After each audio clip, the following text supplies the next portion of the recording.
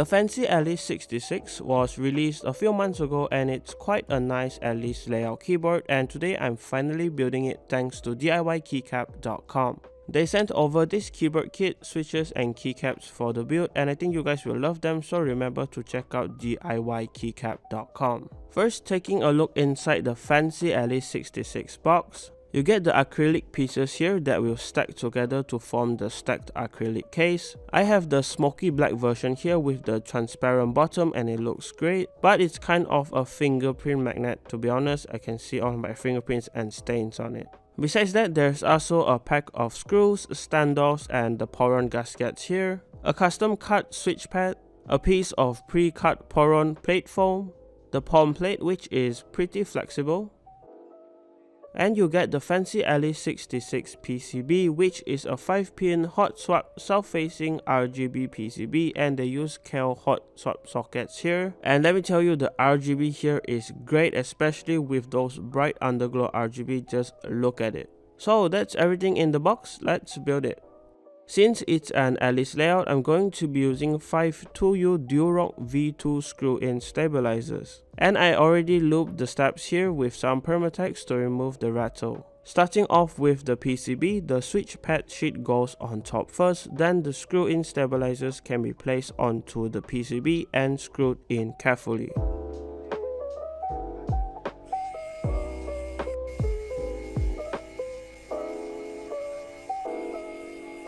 With all of them in, the pre-cut poron plate foam can now go on top, and next is the palm plate.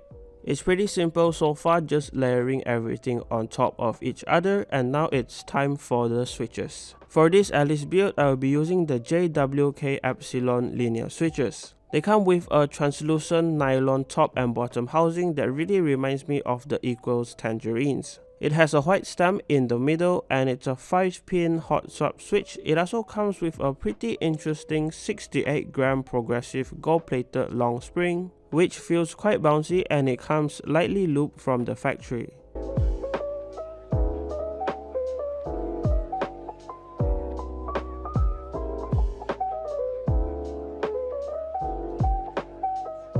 These switches feel great so far, and this is how the build looks like with them in. And with the RGB on, it is slightly tinted orange because of the switches, but I don't really mind it, it still looks great to me.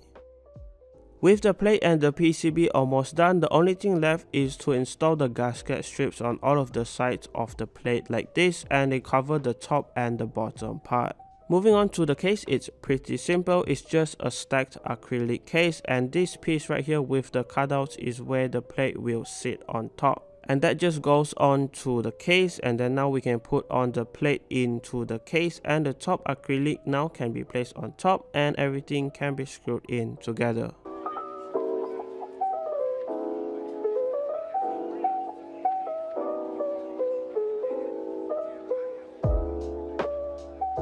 The build now is almost done, and I just gave it a quick wipe down with a microfiber cloth to remove all of the fingerprints and stains. And after all of that, it's looking pretty clean and shiny.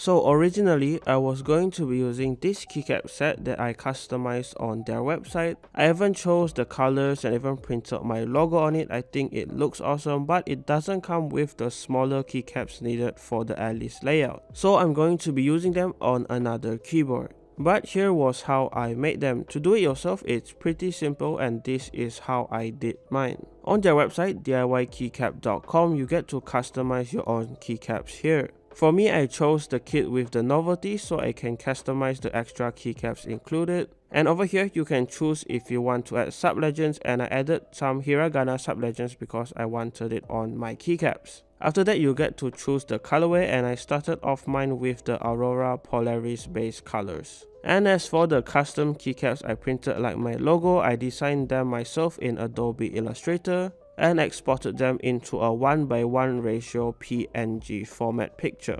And to bring it into the software, you just have to go to the image upload section and press the PNG option here, and then you can just upload and start placing them on the keycaps you want. After placing all of the keycaps that I made myself, this is what it looks like, and everything is now done. I then clicked on the place your order now button, and then I went ahead and check out, and it basically just shipped to me after that. So as I said, it's pretty simple, so do check them out if you want to customize your own keycaps. But instead, for this build, I'll be using this pretty interesting keycap set here that's also sent over by DIYKeycap. This is called the Unown Keycap Set, and it's inspired by the Unown Pokemon. It comes with 143 keys here, and there are die-sub PBT keycaps. There are also KCA profile keycaps, which are like cherry profile, but they have a more rounded design to them. Honestly, I love the design here, and they look quite nice with this colorway. The printing on them feels nice as well, and they look pretty sharp, and the thickness of the PBT is good in my opinion.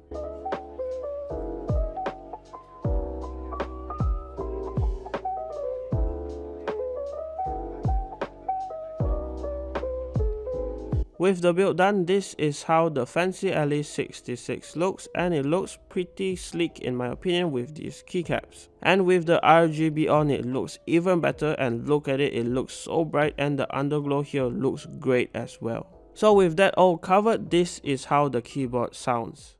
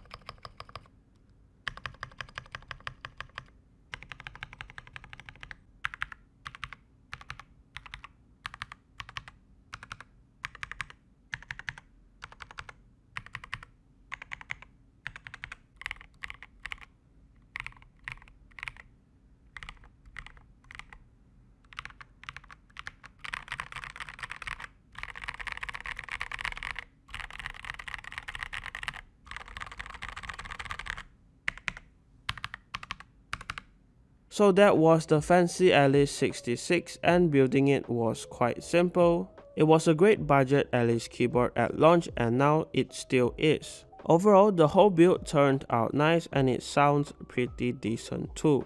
So if you're interested in checking out anything used in this video, links will be provided below. And again, remember to check out DIYKeycap.com, and a huge thanks to them for supporting my channel. So that wraps it up for this build video, guys. If you liked on this video, if you liked it, dislike this video if you didn't like it, subscribe to my channel if you haven't. Even more keyboard content very soon. And as always, thanks for watching. Goodbye, guys.